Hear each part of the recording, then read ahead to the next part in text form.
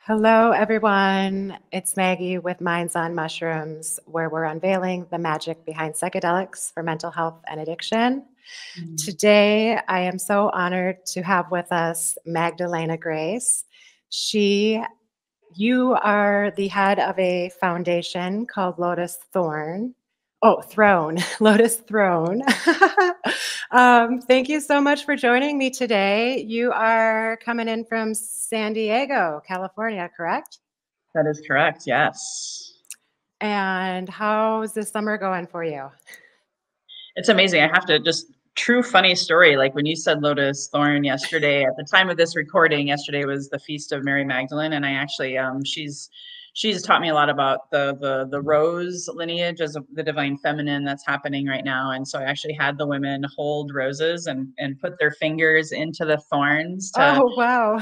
to remind us that, every rose has its thorn. You can't have a rose without thorns. In fact, it's part of the deal. So it's a great kind of segue to what our mission and things with the Lotus Throne. But Yes. I'll never forget that little shift in language there. That was kind of fun. Yeah, so let's get to that. Let's discuss kind of the mission behind Lotus Throne, if you will. Yeah, absolutely. And it goes so well. And I know you and I connected on this, and it's a big reason why we're talking. The mission is to ultimately open up the stigma, have conversations, and help people break the generational cycles of addiction and suicide.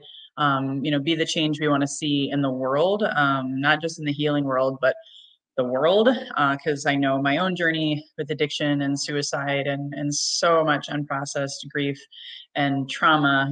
There's a lot of people that'll talk about high blood pressure, cholesterol, like it's, diabetes, like it's kind of like a normal thing. Even cancer, it's not, none of those things are fun, right? Right. We admit that, but they're so much easier to focus on and talk about. Whereas, you're talking about suicide, addiction has been demonized, and there's so much trauma underneath all of that. And with my own journey of wanting to die and almost going down the same path my brother, who was an alcoholic, I know the pain and the shame and the guilt. And a lot of times, when people are left behind, like I Mhm. was so many times, you feel so much of that inability to heal and just to go through life becomes so much harder. So again, bringing it full circle just to break those cycles of addiction and suicide and opening up that conversation so that, we can give hope and healing to those who are, still with us and or grieving and or struggling with addiction still. Sure. I'd just like to ask each guest on the show, and I know it can be a mouthful, but I'd really like to hear kind of your path and your journey um, to this space. And, I think I was reading you do have a background in coaching. And yeah, I'd like to kind of hear how your personal journey slash career paths kind of got you to where you are, and any significant stories, of course, please include. Sure, absolutely. And I'm born and raised in the Midwest, and my family was, very German, very Dutch of origin, and there was a lot of how do you say this, like sweeping under the rug of conversations about our shadows as a family, our shadows as humans. We just want to be in the light and focus on the positive all the time. And so I became that kind of a person who, being raised by a single father, an alcoholic older brother. My mom was schizophrenic, so she had tried to commit suicide multiple times. So in a small rural community in Iowa, that's a lot, like a lot of pain and a lot of stuff that they just didn't have the tools Mhm. to really properly support. My dad did the best he could. I've healed a lot of my relationship with him through this process, but there's just a lot of abandonment. And through that abandonment and witnessing what my brother went through, I always thought, you know what? I got to be the good girl. I can't make waves. I go to church every Sunday. I get straight A's. I became a perfectionist and a very critical, hard on myself perfectionist. So everything I tried to do, I overdid. Mm, Everything I consumed, I overconsumed. So you can start to see kind of these patterns. I didn't know at the time it was coming from a deep, deep sense of abandonment. I discovered through plant medicine in the past few years that that was my core wound, okay. and I was running from fear and not grounded, and became a binge drinking workaholic by the time Mm. 2020 hit. I wanted to die. I had 8 friends who committed suicide. I Oh actually my started God. thinking, I actually, even though that was really brutal, I actually started rationalizing, well, that makes sense, Mm, because life is hard. mhm, And if you look outside yourself for your answers, which most of us have been programmed to do through religion, school, institutions, and even me, you alluded to this, I was in health and fitness for 17 years as a personal trainer, a health coach. mhm. I coached over 10,000 people on daily Wow. habits and how to be healthy. Yeah. However, that didn't stop me from self-sabotage and from, just white knuckling it through Mhm. life.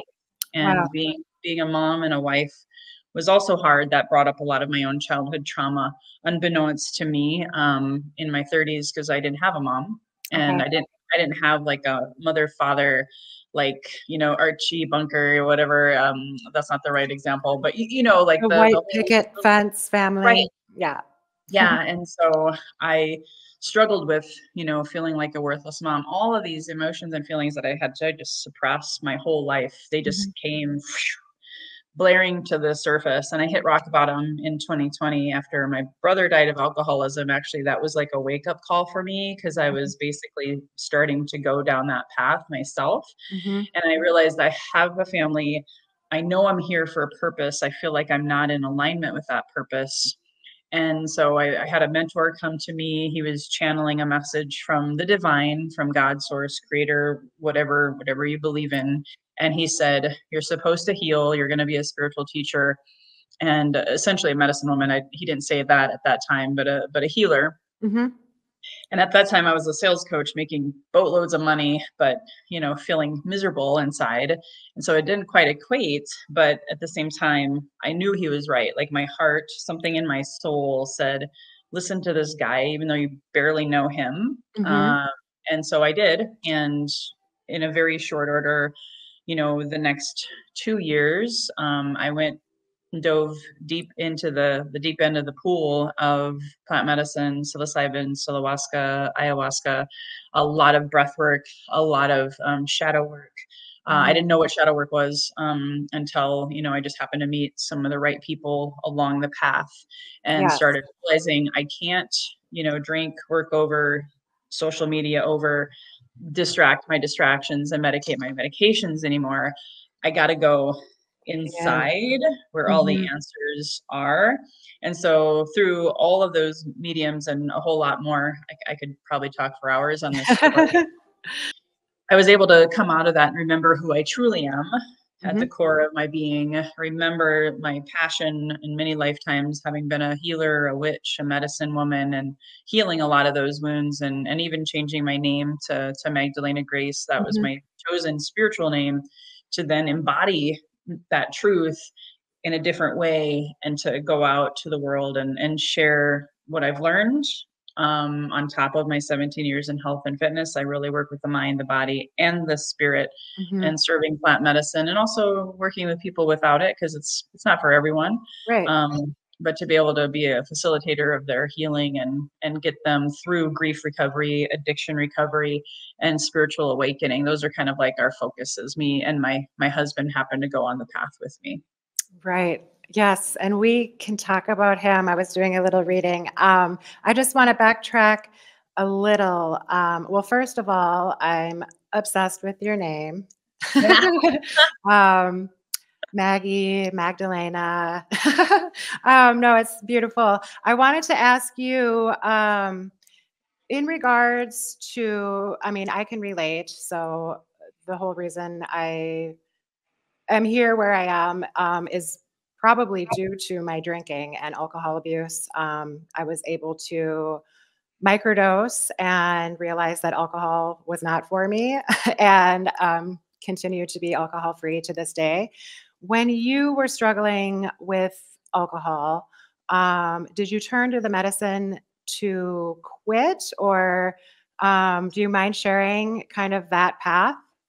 100%. Yeah, because I respect all paths. First, I want to, say that. And I think if we're all honest with ourselves, we're still on the path. And, I'm always just tuning in with my alignment and my wise and healed ancestors to make sure, I'm in the right space. Because we're big into ancestral trauma. We believe and teach that we choose our bodies, we choose our family of origins, we choose our karma, which then can become our dharma. And so my dharma teaching from my karmic lessons and soul contracts that I've been healing and, unpacking these past 3 years, um, I wanted to heal the relationship with alcohol as opposed to simply quitting. So Okay. part of it, I choose to still enjoy alcohol. It's a spirit to me. My ancestors utilized it to have a spiritual, sacred relationship in an altered Mm. state of consciousness. And Mhm. I needed, though, to really understand why and why was I challenged by this? Why did my brother die of Mm. alcoholism? And so through many ceremonies and a lot of shadow work and then communing with my wise and healed ancestors. I can explain more of that later if you want me to. But the main idea was they showed me where the alcoholism journey started. Okay. So under the medicine and with my husband's help, because he talks to the dead, he talks to the ancestors, and he was Okay. there to help co-facilitate this as well. Mhm. I was able to find the origin story, Okay. and it was very different than I anticipated. My brother was there. We had a lifetime back then. Mm. And for us, a lot of what happened was the Christian conversion coming into Germany. Mhm. They forced people to abandon their faith, abandon their belief system, Okay. abandon their country, Mm. abandon everything Mhm. to go and all of a sudden it's like maybe not a good example, but if it's like all of a sudden a Republican comes into a Democrat and says, you have to be a Republican now or you're going to die. Right. Kind of intense, Yeah. a little intrusive. I'm being a Yeah. smartass right now, but at the end of the day, so what happened was what the medicine showed me and my husband confirmed was that me and my brother, we were there to go and warn the villages like, hey, the Christians are coming, they have fire, they're forcing it's feast or famine, die, whatever, if you don't convert. And it was in this village where my ancestors were all about music, fun, laughter, Mm. and just having a good time, right? So Mhm. they didn't drink to escape per se. Mhm. They drank to enjoy and have the spirit within them to have community. Okay. And so they drank mead, and I can talk about that for hours too, but I won't go there.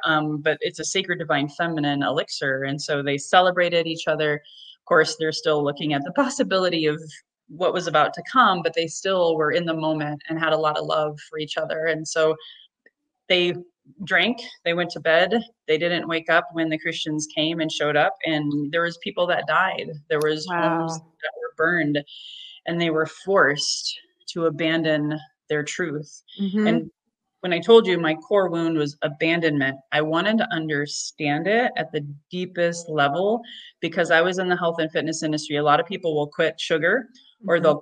they'll do the keto diet or they'll do this thing and think, oh, I'm good. Mhm. But if they don't understand why, they're just going to transfer this thing to that thing, like Right. instead of drinking alcohol, I'm going to go have like sugar or social media or whatever to like kind of numb and escape. And Mhm. so for me, that was the path that I chose. And to be able to understand it at the deepest soul karmic Mhm. level, Okay. to be able to see it differently. So you were able, through ceremony and those experiences, really understand the core wound, which, relating back generationally, that is so remarkable. um, Question, and I know you're working with your husband, who he is a shaman, correct? Yeah, Uh, we're always sensitive to using that word yeah. because Okay. there's a lot of showmen out there. There's a lot of shamanic practitioners who get a certificate, but he's actually blood 4 tribes in Africa. His grandfather was a shaman. They called him something else, but again, words I know are kind of a big deal, so I'm very sensitive to using words. So Mhm. we don't necessarily always call him a shaman. It depends on the situation, but he is shaman. Just to remind people what it actually means is he, without medicine, can close his eyes and go into other realms and communicate with the dead, remove blockages. He removed some curses from me that were ancestral contracts Okay. and things of that nature. And he does that, with or without medicine. And so it helps us when we work with people, especially with addiction recovery, because we just want to make sure that people get to the core of their wound. And then I Yeah. come in and I do the shadow work, because just by hearing the truth of Mhm. my origin story with alcoholism and abandonment doesn't mean that all of a sudden I could see Right. light and I was enlightened and I didn't want to drink alcohol anymore. And it wasn't that easy. Right. I had to go then and go deep in my pain and suffering and look at the abandonment wound. Shadow work is not for the faint of heart. Mm. It's very difficult and it takes a lot of courage and bravery. Mhm. But in order for me to, again, heal that relationship with alcohol, which was just simply healing the relationship with myself and my past lives Yeah. and my soul contracts, that was where, for me, the true medicine was to like dissolve. And we believe like once you really feel something and you name it, then you can heal it. It radically shifts your central nervous system and your DNA and your cellular level. So Mhm. then all of a sudden, I might, instead of me looking at alcohol saying, I'm going to escape unconsciously, right? I'm going to look at it. I'm going to say, I want to enjoy the sacred beverage, commune with my ancestors, connect at the heart level Mhm. and have fun, but not escape. So Right. that was very unique and very complex. But I knew that this addiction cycle had to end with me, because I did not want my kids to go through it. Mhm. And without, we believe and teach, and this is what we've discovered personally and with lots of clients now, until you get to that core and start to dissolve it and dissipate it, you're just going to pass it on to your children or the collective, because this is a collective problem. It's not just Mm. our ancestors. Absolutely. Well, I amazing work for you. I guess I want to talk about some of your ceremony offerings. Um, I have a girlfriend who was just beyond. She participated in one of your ceremonies, Silawaska, Mhm. correct? Um, I am so intrigued by this. Can you talk to us about it's a combination ayahuasca and psilocybin. Um, can you tell me about how that came together, and if you would kind of go into detail maybe about what a ceremony might entail would be wonderful. I'll give you context. I found Silawaska, or when I discovered it, it was actually went by the term MA, M-A, which is Okay. just an acronym, mushrooms and ayahuasca. Oh, I prefer to call it Silawaska because then you really know what it is, and Ma can be a little confusing. So just got a you. little backstory there. But Yeah. I sat over 50 times in a roughly a 2-ish year period, first for my own healing, Okay. second to train to become a medicine woman Mm. and have a deep, deep relationship with the medicines that I'm serving, as opposed to, there are options to get a certification. Personally, I wouldn't sit with someone who is only certified and didn't have like a deep, deep, long standing, like multiple ceremony experience. But that's just me. And that's what the path that I chose. And so through my mentors, through my teachers, all of them served Silawaska with a couple of exceptions. Wow. So it found me, it called me. Hmm. And so it was a natural fit for when me and my husband decided to walk this path in serving medicine, for us to serve that. So just give you the context of that. Sure. So yes, it is a microdose of Aya vine. So it's not the full Monty ayahuasca. Okay. The Aya vine is actually the vine. It's herb. It's an herbal tincture, really. It's actually legal. I coach people in microdosing with it, and it's a very embodied heart opening Mm. medicine. Okay. And so we do that first to again open the heart, and then we call her grandmother Aya. She's there to work with the psilocybin to help you go deeper.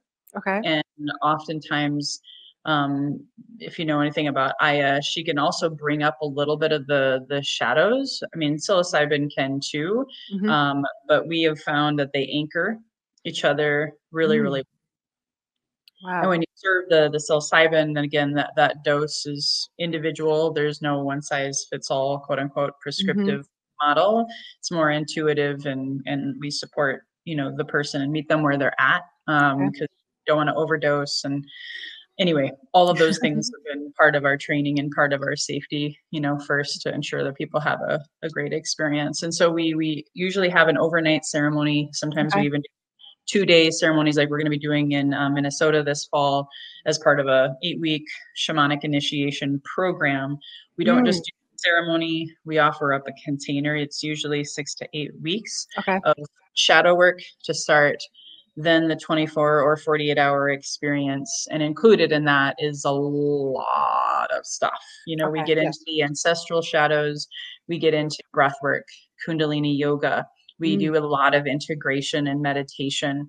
And through all that, where you help them ground and make sense, make whole and complete of what messages are shared with them, both at the event in person and then weeks after. We support 30 days after, because the medicine ceremony is only 10% of the Oh, okay. success of what we do. Wow. Um, that's the biggest misconception out there. You see all these people, I'm going to go to Peru and I'm going to sit Mm. with ayahuasca and I'm just going to come back and all of a sudden my life is going to be better. And I'm sorry, Mm-mm. it's bullshit. It's not the rest of the story. That Mhm. you've got to really be mindful of preparation and taking it seriously. So we recommend people prepare at least 4 weeks in advance, Mhm.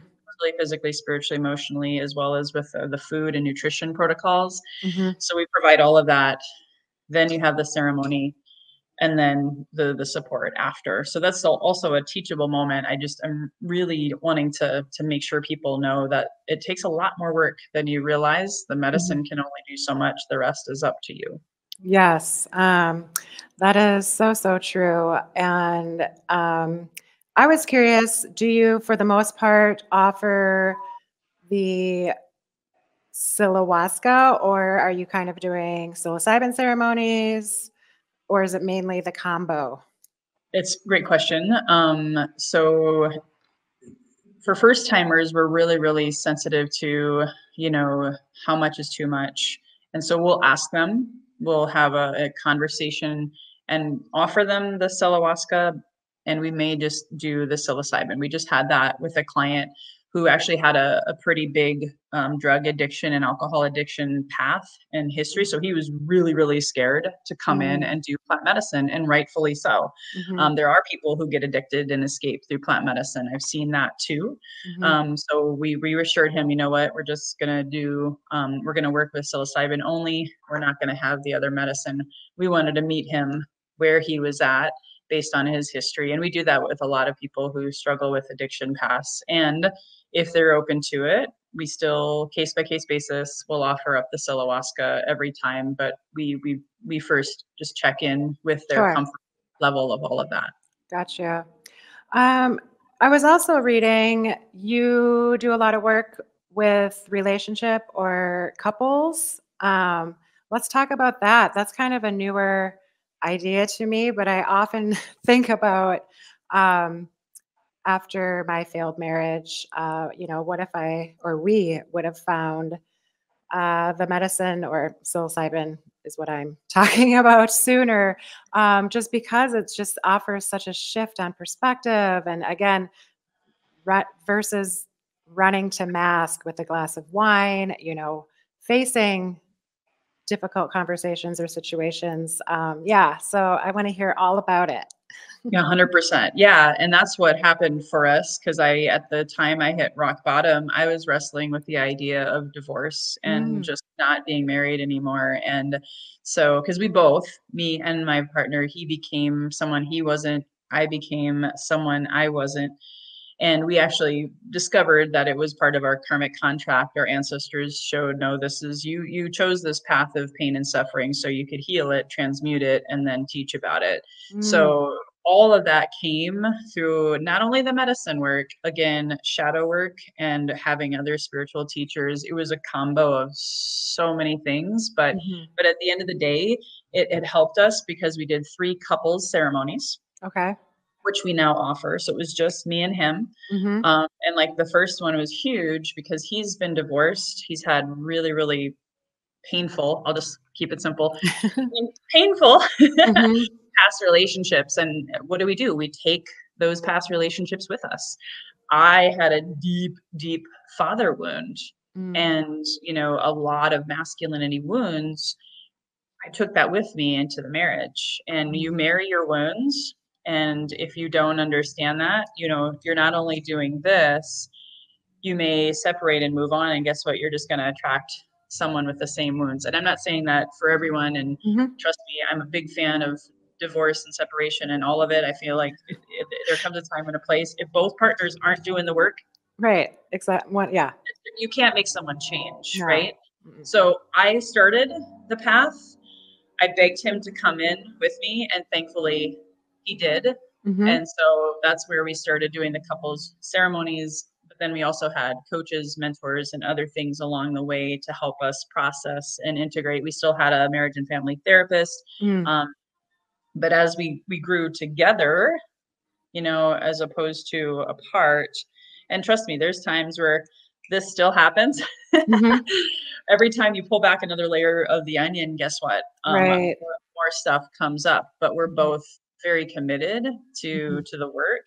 And so we saw how much it helped us. And so Mhm. of course we wanted to help others and be able to support them. So similarly with a couple, we give them an 8-week program Okay. to both figure, and it's all about the individual.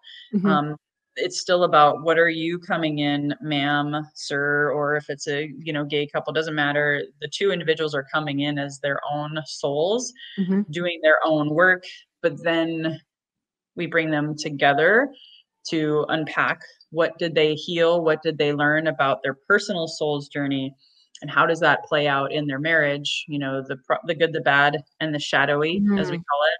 Mhm. How can you integrate that and change habits slowly over time? So we would, in a perfect world, do like 2 or 3 ceremonies with the same couple over the course of a year or Sure. two, and have given them other tools and ongoing support. We actually just served a divorced couple. Oh, Um, wow. I also serve combo frog medicine, and they may be divorced, but they have kids together. Okay. And a lot of times Right.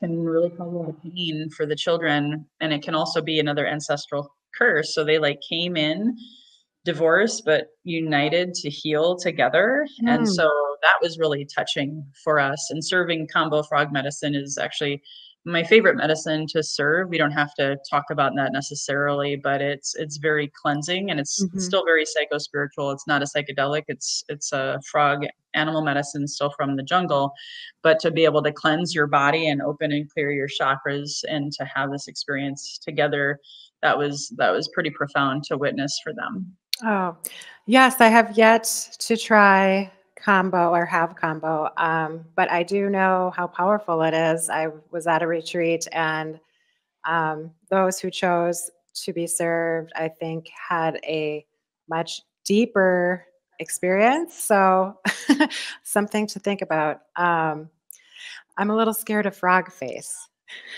It's I a know thing. it's a thing. Yes. But I hear it's kind of like the world's best Botox or something. Like, I don't know. It seems to be not so pretty at first, but ends beautifully, I guess. 100%. Yep. I've Um, for sure. all right.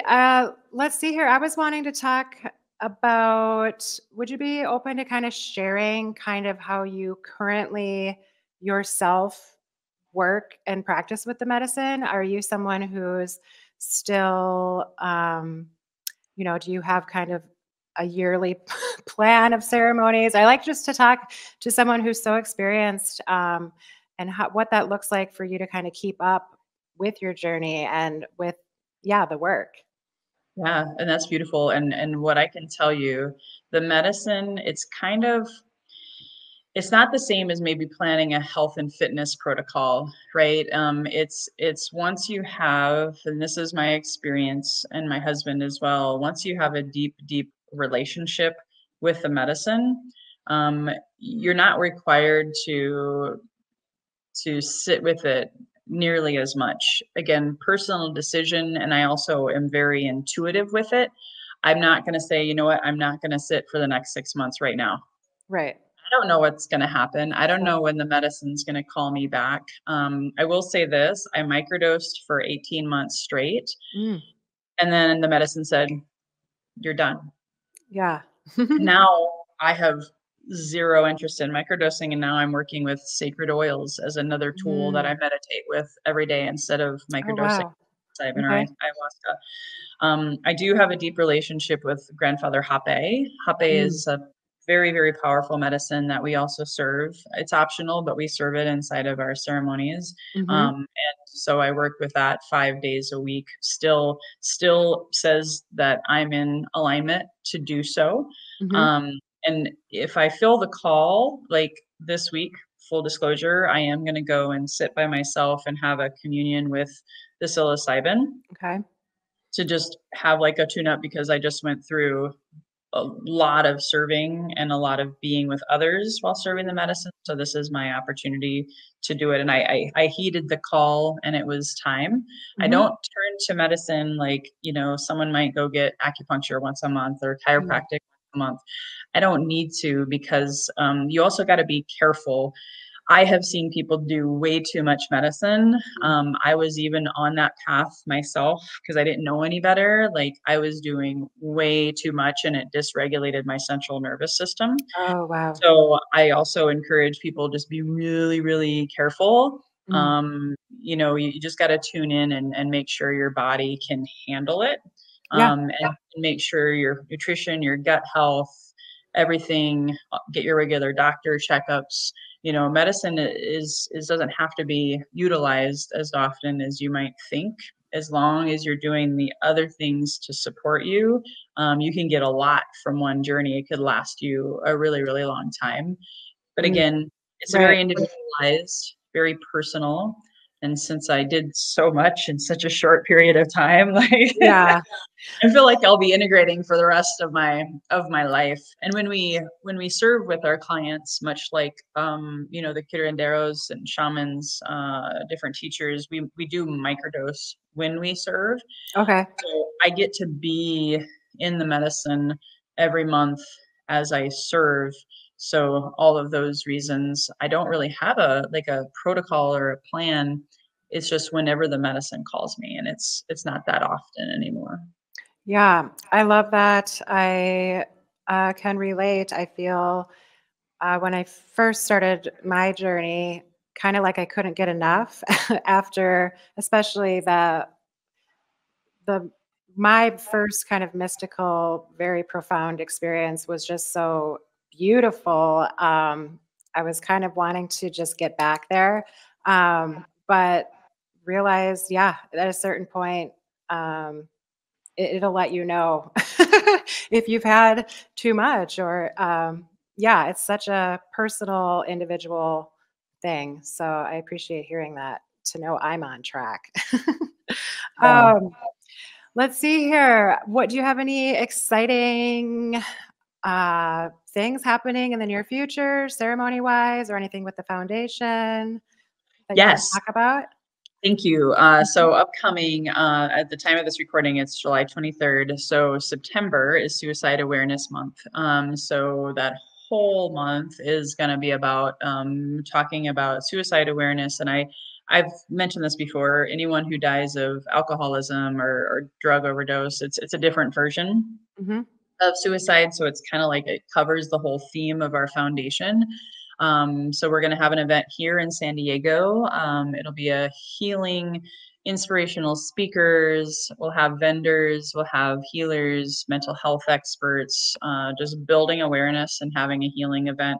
with a fee at the door, and then just a lot of value. And then we're coming to Minnesota to the weekend of the Day of the Dead, since we work with the living and the dead in our Mhm. business, and connecting with ancestors around Samhain. If you get into Samhain, also known as around Halloween, we picked that weekend strategically.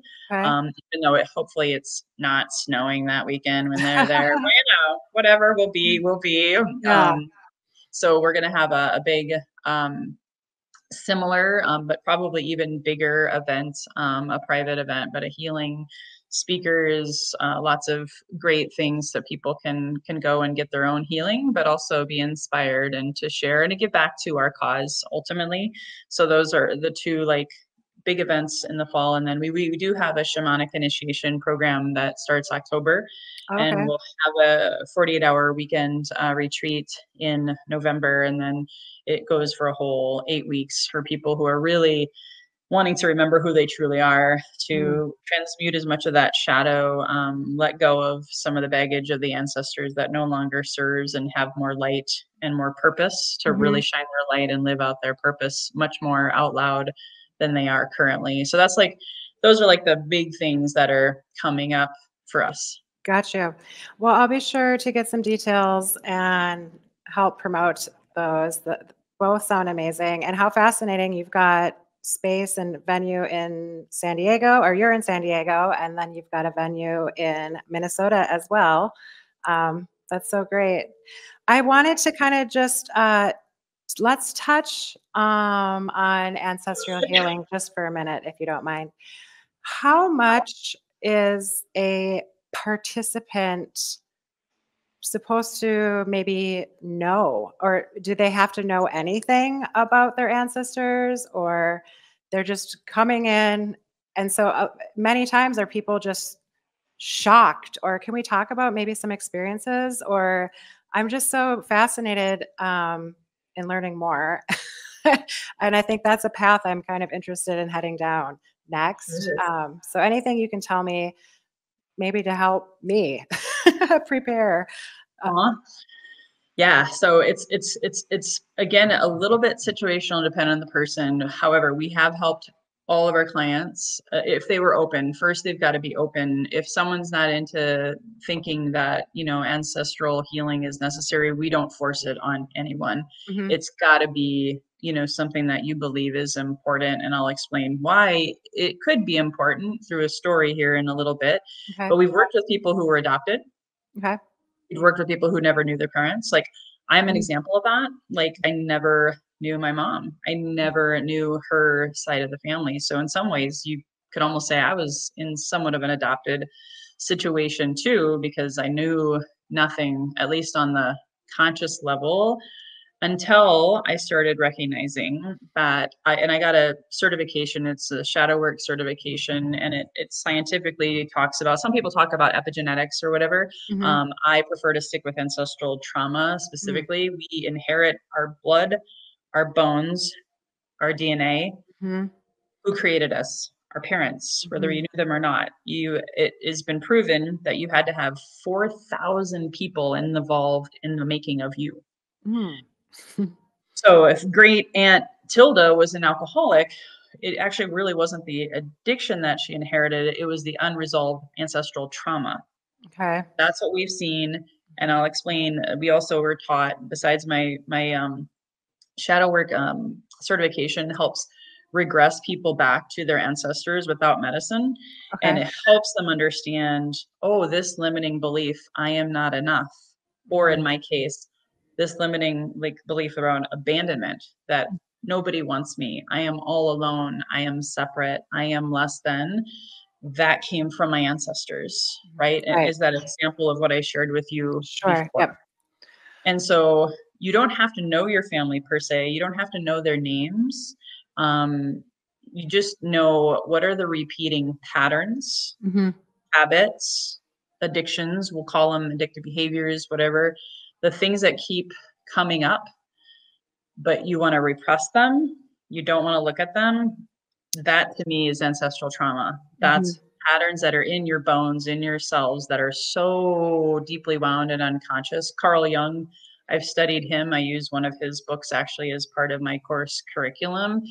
Those are the repressed parts of ourselves that we don't want to look at. Okay. And I believe that a lot of that is not just from this lifetime and your choices. It Mm-hmm. can also be past lives. And some people would argue that past lives and ancestral trauma is connected. And I'm one of those people that would agree with that. Okay. And so if you have, and what we do in our ceremonies, or even virtually without medicine, we have an ancestral lineage imprint, releasing process. Oh, okay. Where let's say you have a lot of shame, a lot of guilt, and it drives you to make a lot of unhealthy decisions. Like for Mm-hmm. me, my drinking was around a lot of shame and a lot of guilt. Mm-hmm. And so to be able to break up the shame and guilt and release that, that was what my ancestors showed me. I chose to be the black sheep in my family to come in Mm-hmm. and heal and transmute into love, light, acceptance, peace. And so as I went through that process, then that's where the true healing could come. But I had to have that conversation with my ancestors in a ceremony. Our Mm-hmm. teacher taught us that process, and now we use that with or without medicine to really, it's going to sound weird, but you're basically saying thank you, dad and grandma or Mm. uncle Bob, you're saying thank you for showing me Yeah. this shadow, this pain, this suffering. It's a collective family thing. And usually there's one or two black sheep or outcasts in the family that come through and wave their hand and say, okay, ancestors, I'm here to heal this for everybody. Mm-hmm. So as I was healing, I healed my brother posthumously. As I healed, I'm healing my sisters. As I'm healing my children, and I'm creating a new lineage that's focused on the love and the light and the respect of the pain and the suffering that our ancestors went through. Mm. Especially in Minnesota, like most of my ancestors, you were in northern Germany or Norway. Your winters were harsh. You didn't know if you were going to live or die. Right. Yeah. Think about that. That's in your blood. That's in your Mm-hmm. cells. I'm sorry, no amount of talk therapy is going to help you let that go. Yeah. Yeah. And I love talk therapy. I still have some of that. And I've Mm-hmm. worked with trauma-informed coaches and therapists. So I've done it all. Yeah. But the deepest thing that gave me like the biggest, like, thank you, like somatic release Mm-hmm. was the ancestral trauma and understanding that this is why I'm here. So if you're listening to this and you feel like I'm the black sheep, I'm the outcast, nobody understands me, I'm at the family reunion and everyone's like looking at me with my tattoos going, yeah, she was always a little different. Then guess what?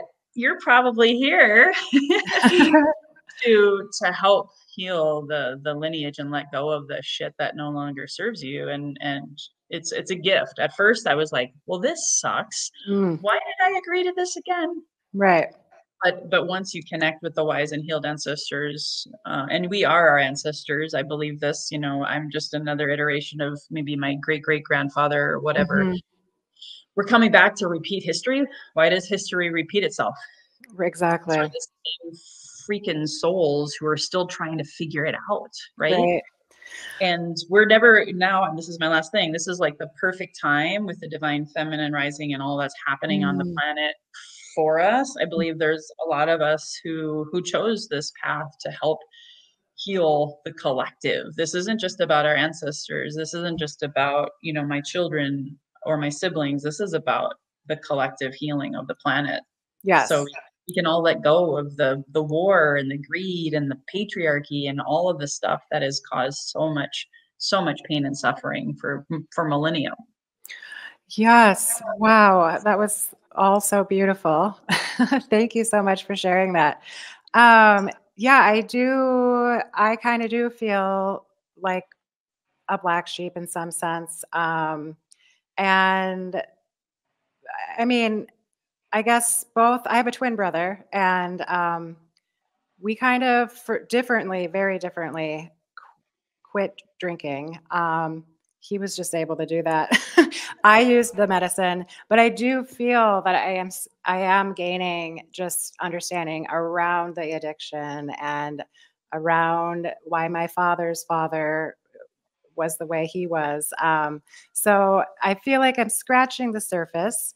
Um, but yeah, I do hope that I am kind of ending this generational addiction issue.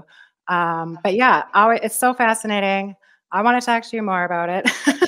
um, but yeah, I just really, really admire you and all the work that you have done and everything that you offer. Let's mention your website so people can check it out and see what's going on there. Absolutely. So I'll give you two just for simplicity's sake. Magdalenagrace.com is kind of like my catch-all. It explains a lot more of the whole picture. And then Lotus, it's kind of a mouthful. I know I think about changing it, but right now it is what it is. Lotus Throne Okay. Sanctuary.org. All right. I will be sure to call both out when we post and get this episode out. Um, let's see. Anything else you want to add or anything else you might have? I ultimately, no matter how much you're going through right now, just you matter. Your pain and suffering matter. And please don't give up on you. Please stay around on this planet. It always gets me emotional. Oh, Just don't give up on you. Don't give up on the work, and really just embrace the shadows, because they can bring you can't have shadows without the light. And the more you can shine a light with hopefully support, love, and grace and compassion, don't do it by yourself. Shadow work and medicine work, in my opinion, very strong opinion, should not be done by yourself. It's not mhm. a do it yourself thing. It's meant to be done in community, like our ancestors did. They did it in community. They mushrooms, mead, all of it, and you loved on one another. So find a community that is safe. Doesn't have to be mine, doesn't have to be Maggie's, but really just make sure you walk this path with someone that you trust, and who's someone who has experience and has walked through their own valley of the shadows to get to where you maybe want to be. So just be mindful of that. Thank you, Magdalena. I think that you have been so helpful today for so many that are curious and just want to know more information. So thank you for your time. I so appreciate you. I want to have you back. There's endless things to talk about. We're just getting started. Thank you. Thank you. I'll be in touch. All right. Awesome. Thank you so much. All right. Thanks, guys. For more information, please visit mindsonmushrooms.com. Thank you for joining the journey.